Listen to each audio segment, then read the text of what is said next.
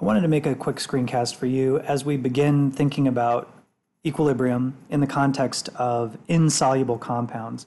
And so in chemistry, this concept is related to the solubility product constant, or Ksp. A couple of things to know about Ksp. Ksp is always written in terms of an insoluble solid dissolving and dissociating into its constituent cations and anions. So to illustrate, I'm just going to choose a common insoluble salt. We're going to use lead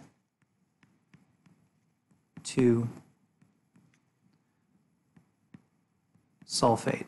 Now lead 2 sulfate, if we were to think about the formula of this compound, remember cations and anions combine to form neutral ionic compounds, and lead is a +2 charge and sulfur or sulfate is a -2 charge, so we just need a 1-to-1 ratio of lead ions to sulfate ions.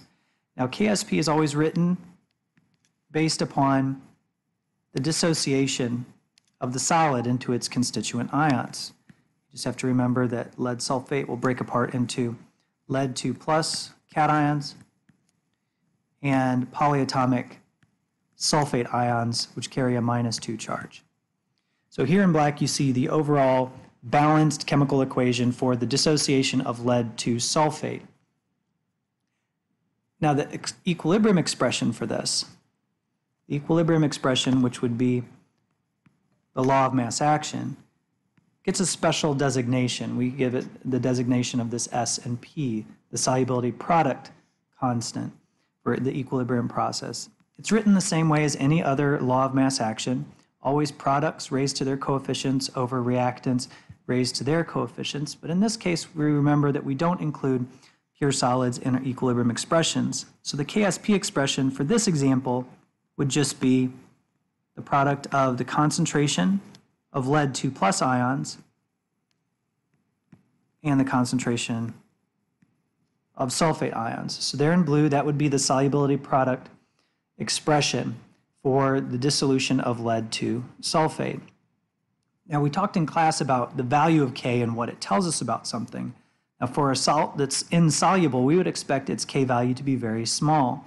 And it's not surprising that the K value, the Ksp value for lead 2 sulfate at 25 degrees Celsius has a value of 1.6 times 10 to the -8th.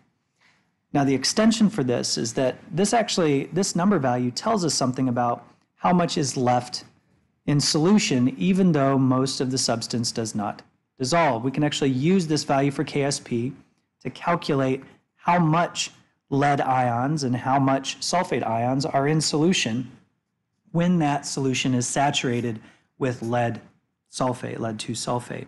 Now here's how we do that. We're going to fundamentally rely upon this expression. And if we know Ksp, we can plug it in. The only thing we really have to think about is, well, we don't know the concentration of lead 2+ ions, and we don't know the concentration of sulfate ions, but we do know something that's given to us from the equation. We know the stoichiometric proportions. We know from the equation that's balanced that for every 1 formula unit of lead sulfate, we're going to have 1 lead ion and 1 sulfate ion. So it dissociates in a 1-to-1-to-1 ratio.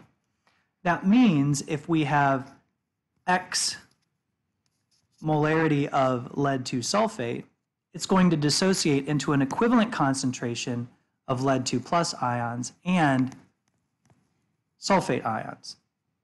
So now we can just use a variable into our expression in blue and figure out what the concentration of lead ions would be in a saturated solution of lead 2 sulfate. So the setup would look like this. Ksp would be the concentration of lead 2+ ions, which we don't know what it is, but we can solve for it. Plug in the variable X. Plug in that same variable X for sulfate. And again, they're both X because it dissociates in a 1-to-1 ratio, so they're going to be equal in concentrations, assuming there's no other source of lead or sulfate in our water sample. And now this value just becomes equal to Ksp, which is 1.6 times 10 to the -8th. So if we simplify this a bit, We have 1.6 times 10 to the minus 8th equals x times x. That's x squared. And now we can solve for x. Just take the square root of both sides, and x equals 1.3 times 10 to the minus 4th. Now remember, square brackets mean concentration in molarity. So this is going to be the concentration of both the lead ions and the sulfate ions. But as environmental chemists, we're quite a bit more concerned with the concentration of lead 2+ ions in our water supply.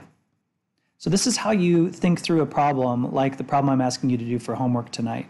Pause this video, go back, and then work through question 3, A through D.